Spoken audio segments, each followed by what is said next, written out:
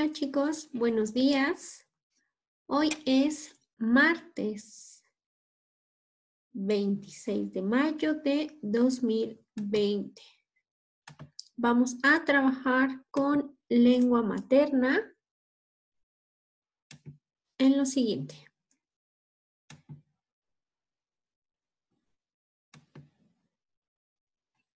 Anticipa la lectura.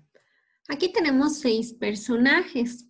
Un rey, una reina, un príncipe, una reina madre, una princesa y una princesita.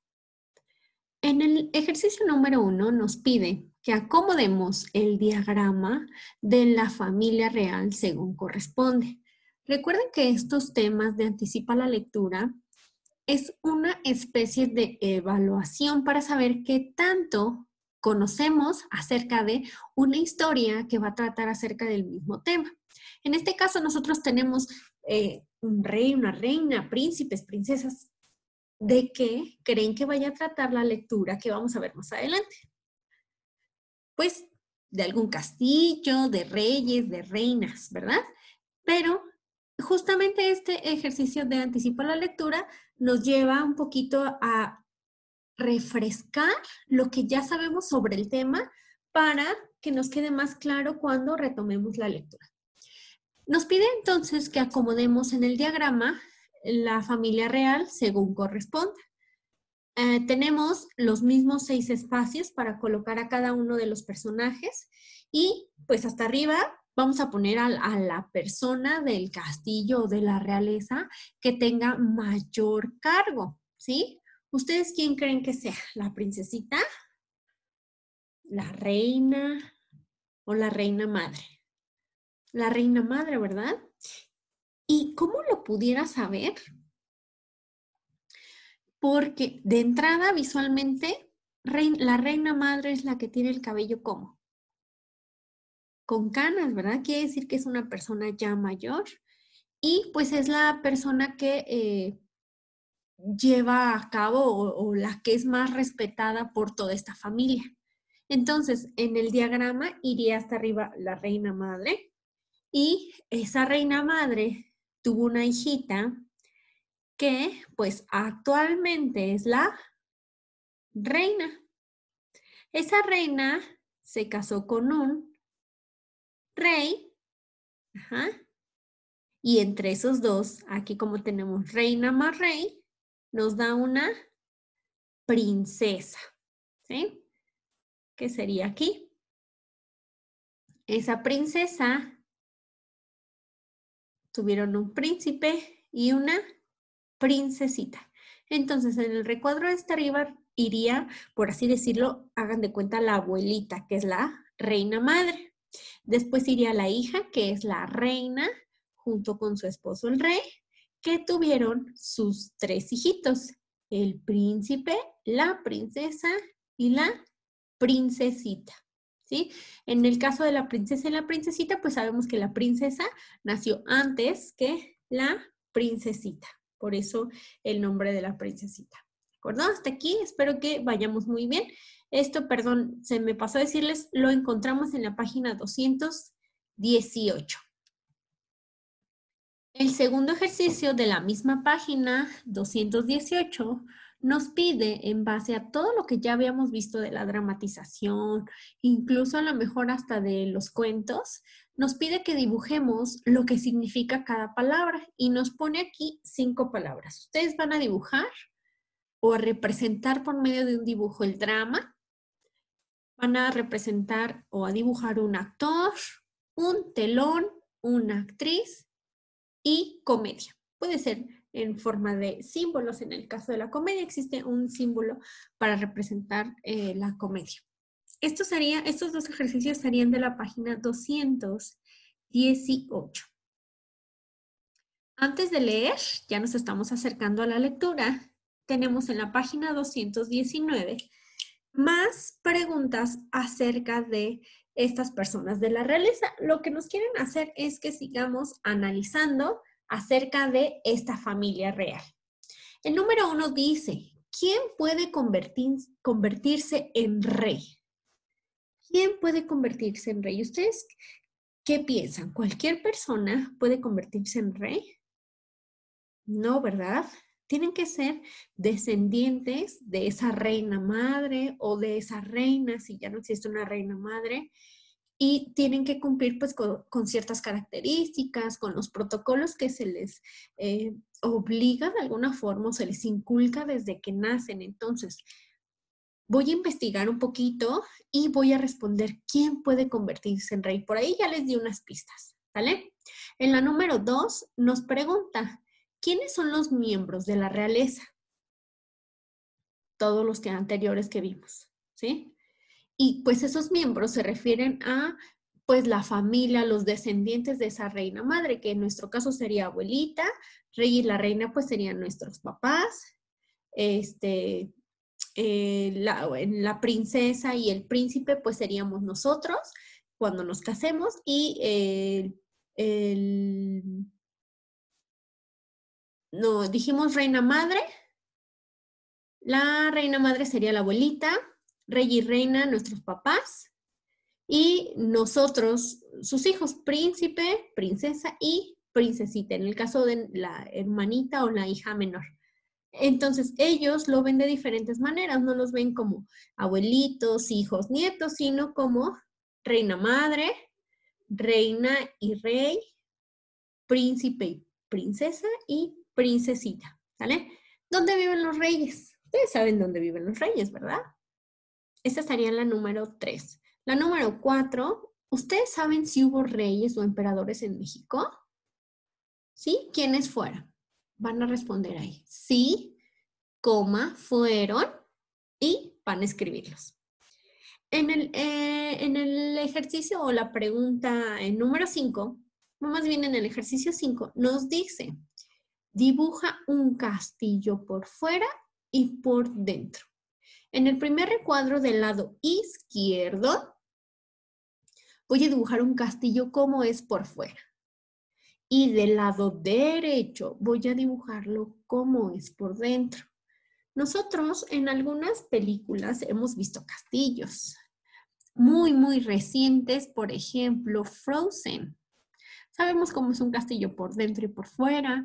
En el caso de Cenicienta también hemos visto cómo es un castillo por dentro y por fuera. En el caso de La Bella y la Bestia también. Entonces, sí hemos observado cómo es un castillo por dentro y por fuera. Lo vamos a dibujar. Y en la página 220 ya nos da la lectura. Y aquí, en este caso, si se dan cuenta, nos dice personajes, el rey, 3 príncipes. Escena 1. Esto está desarrollado como una obra de teatro o una dramatización más formal. Nos dice que en la escena 1, una habitación de palacio, se ilumina la escena y vemos al rey, al viejo rey, tumbado en la cama. Aquí nos está haciendo una descripción de lo que se escenificará o se actuará. Va a ser dentro de la habitación del palacio. Siempre cuando las obras de teatro comienzan, pues está todo oscuro, ¿verdad? Entonces se ilumina la escena y el viejo rey está tumbado en la cama. Entonces, todo el diálogo comienza. El rey dice, estoy tan enfermo, siento que llega la hora de partir. Lo que sigue entre paréntesis es lo que sucede o lo que sigue sucediendo en la actuación. Entran los 3 hijos, deambulan por la habitación sin ver al rey. El príncipe 1 dice, nuestro padre nos ha mandado a llamar. El príncipe 2 dice, pero no está. El príncipe 3 dice, esto es muy raro. El rey, molesto, aquí nos está describiendo cómo habla o cómo tendríamos que leerlo. ¿No ven que estoy acá? El príncipe 1, mirando hacia los lados, todo eso yo me lo voy imaginando, ¿verdad? Me imagino cómo el príncipe 1 está mirando hacia los lados y dice, ¿quién ha dicho eso? El príncipe 2, encogiéndose de hombros, alguien desde una cama. El príncipe 3, bostezando, ay, estoy cansado. ¿Podemos ir a dormir? El rey, aún más enojado, yo vuestro padre y el rey. Al fin los hijos ven al rey en la cama. Príncipes 1, 2 y 3, asombrados. ¡Ah! Papá, ¿qué haces ahí? Príncipe 2, se lo dije, alguien hablaba desde una cama. El rey, con cara de tristeza, imagínenselo con cara de tristeza. Estoy muy enfermo, hijos, pronto voy a morir. El príncipe 1, no puedes, papá, tú eres el rey. El príncipe 2, ¿cómo vas a morir si estás vivo? El príncipe 3, no, papá, vamos a protegerte de cualquier enemigo. El rey, basta de tonterías. Debo elegir a mi sucesor entre ustedes. Príncipes 1, 2 y 3, asombrados. Pero papá, el rey, mi sucesor será el que demuestre ser un verdadero haragán, un vago, un perezoso. Príncipes 1, 2 y 3, asombrados.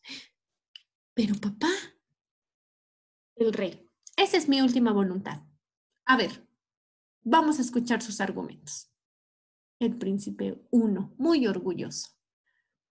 Padre, entonces el reino es mío. Soy tan vago que si me acuesto a dormir en el patio y comienza a llover, no me levanto aunque me empape hasta los huesos. El príncipe 2, haciendo gestos con las manos.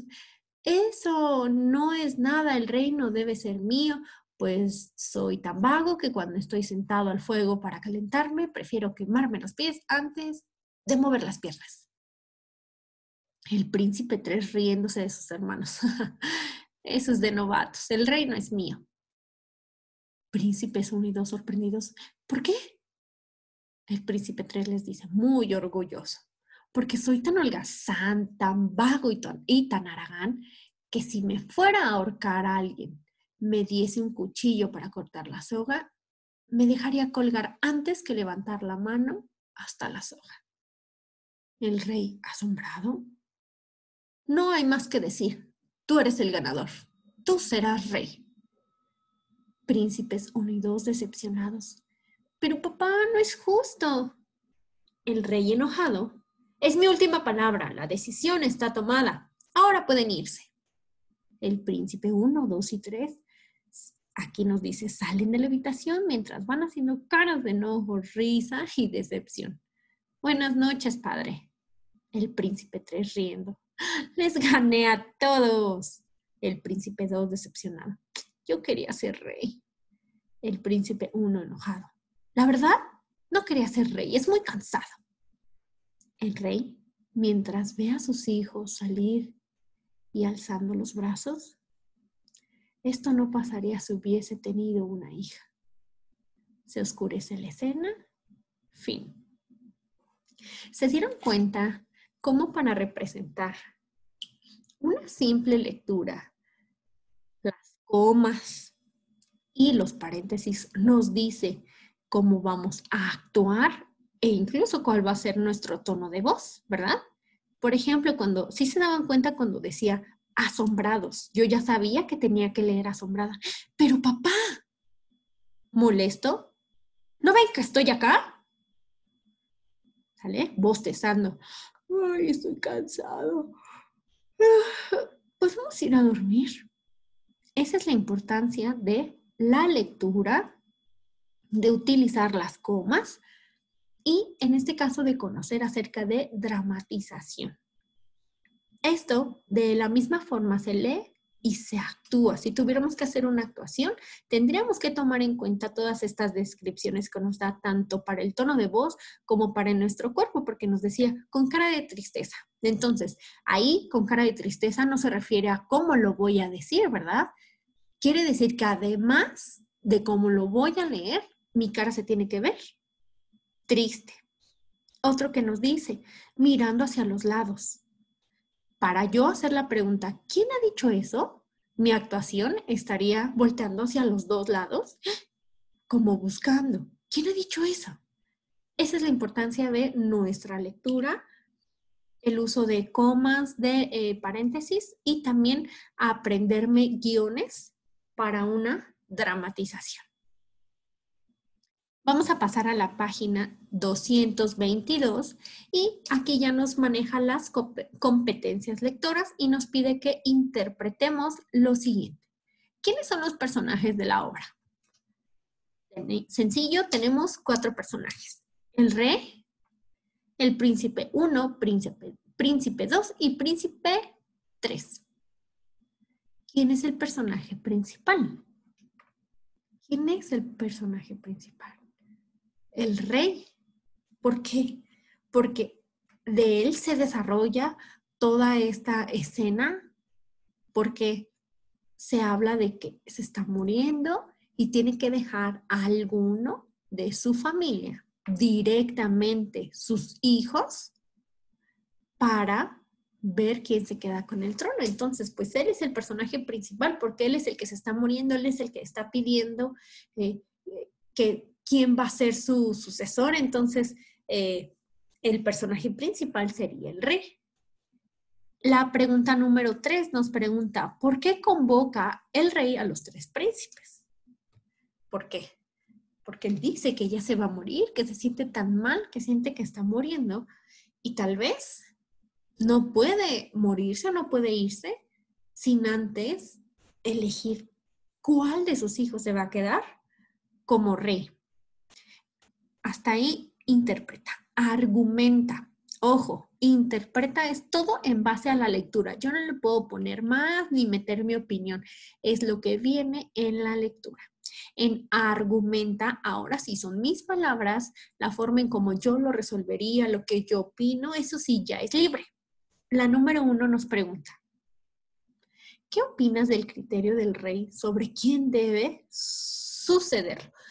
Por ejemplo, en este caso nos habla de que su criterio fue quién fuera el más haragán y no quién fuera el más inteligente o quién fuera el más disciplinado o quién fuera el más obediente. O sea, ¿tú qué piensas que dijo así, Aragán es así como el más flojo? ¿Cómo le va a dejar el trono al más flojo? ¿Tú qué piensas sobre eso? Escríbelo. La número 2. ¿Es mejor un rey o un presidente? Justifica tu respuesta. Si yo pienso que es mejor un rey, voy a poner por qué considero que es mejor un rey. Si yo digo, no, es mejor un presidente, entonces voy a poner, es mejor un presidente, ¿por qué? Y entonces escribo, ¿por qué? Y la número 3, ¿cuáles consecuencias traería al reino tener un rey holgazán? O sea, imagínense que en el reino ya quedara el más holgazán de los hijos. ¿Y qué va a pasar con el reino teniendo un rey flojo y holgazán? Escríbanlo ahí, ¿sale? Esto es de la página 222. En la página 223 nos pide un ejercicio en donde yo voy a producir. Voy a escribirlo a mi criterio, con mis palabras, lo que yo crea conveniente, inventado, imaginado, como yo quiera. Y me dice el número 1. Invente un himno para el reino de este joven rey Aragán. Un himno es una canción, un canto, que puede incluir rimas, en donde se va a describir lo que se vive, pues en este caso en ese reino o en ese castillo. Pero ojo, tiene que ir enfocado al joven Aragán, entonces pues tengo que poner cosas como de flojo, a lo mejor que no se baña porque pues, le da flojera, no se cambie los calcetines y le huelen los pies a queso, no sé, lo que ustedes piensan, porque va a ir súper enfocado a Aragán, a flojo, no hace nada, no se baña, no se corta el cabello, no se rasura la barba. ¿Ustedes qué se imaginan que pasaría con ese reino? Ese rey no da instrucciones, no da órdenes para que el reino crezca. O sea, ¿qué se imaginan que haría un rey Aragán? Imagínense, un verdadero relajo. Estas son las páginas que ustedes van a contestar hasta la 223. ¿De acuerdo? Está muy sencillo. Ahora sí ya entienden o les queda claro que en nuestro anticipan la lectura es como que refrescarnos un poquito acerca de los miembros de un reino, los mandatos, para después llevarnos a una historia, a una dramatización de un rey con sus hijos, 3 príncipes, para heredar el reino. Y también aquí nos da una respuesta. ¿A quién se le hereda un reino? Pues solamente a descendientes, que en este caso serían nuestros hijos. El rey, pues le va a heredar a sus hijos, ¿verdad? Y la reina, pues le va a heredar a sus hijas princesas. Espero que no haya ninguna duda. Hasta aquí dejamos el tema. Está muy sencillo, está muy divertido. Echen a volar su imaginación, que no les dé pena escribir lo que ustedes se imaginaron o si quieren hacer ese himno chusco que sea gracioso, lo pueden hacer. Eso es parte de su imaginación y de pues su redacción, practicar su redacción y su producción de lo que ustedes tienen en mente, lo que se imaginan y cómo lo producen al lenguaje escrito. ¿De acuerdo? Cuídense mucho, chicos. Nos vemos más tarde. Les mando un beso. Bye, bye.